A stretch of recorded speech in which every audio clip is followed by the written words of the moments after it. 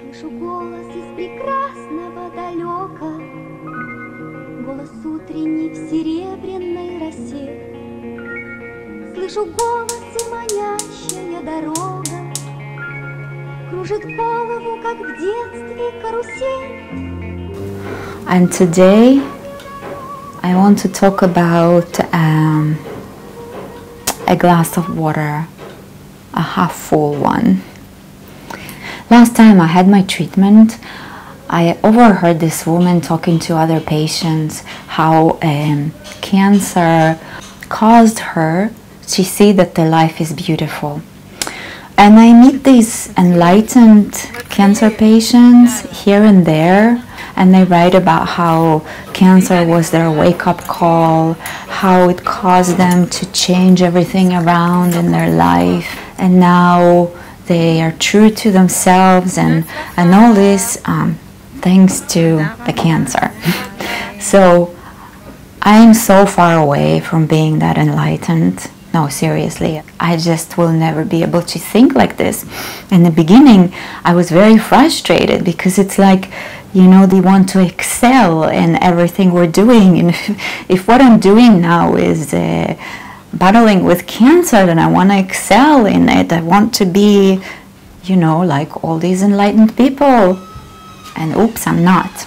But I thought to myself that I can think in a more simplistic way, and it will help me to think positively without thanking cancer for ruining my life. Here is the glass of water, and I'm going to drink half of it. Now we're going to be thinking that this glass is half full and not half empty. In order to do so, I had to sit down with myself and to think about what are the positive things that I have experienced ever since. And I was surprised that there were quite a few that I can name. So I will share them with you. So I have 2 art degrees, and unfortunately most of my adult life I was a single mom, and I had to work very hard to provide for us.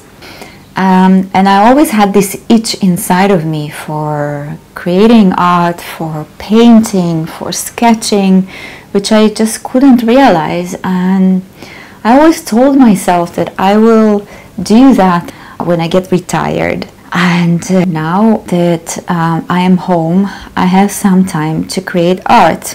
And yes, I don't feel well, and I don't have much energy to spend and invest into this. But come on, I would probably be retired at a very old age, and probably my whole body would be aching anyways, and I would be old and sick, and I don't think I would have more energies than I have now. I think I'm probably compatible now with an 80-year-old woman, like an average 80-year-old woman. So here is my opportunity for investing into my art. Another thing is rediscovering myself as a self-contented observer. As long as I remember myself, I liked watching from a side. But when you chase through the life, you get very little opportunity to do so. Now, when I spend hours being disabled from doing things, I can go back to my roots and just enjoy watching the shadows on the walls and colors changing throughout the day and leaves moving on the trees outside of the window. It's like I am being still, and now the world is chasing through me.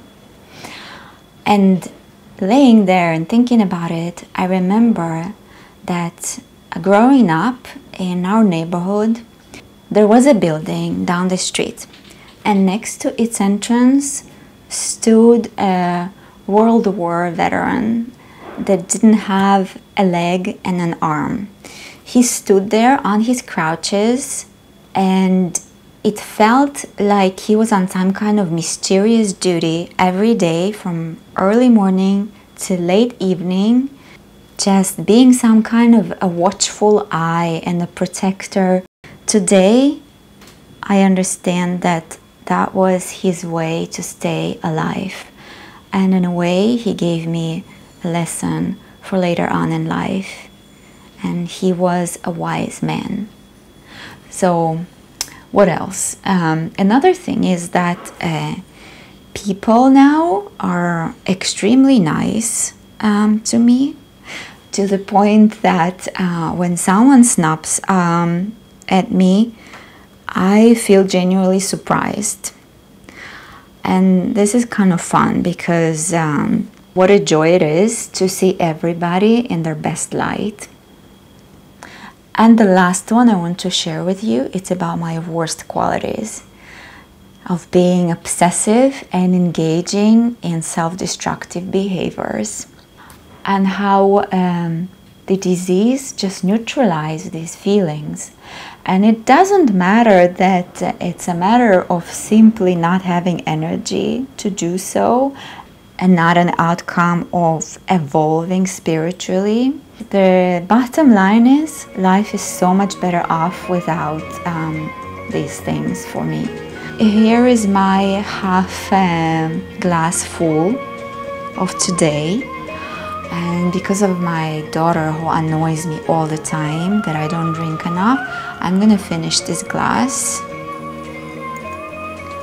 of water and claim that an empty glass can be a good thing also for someone.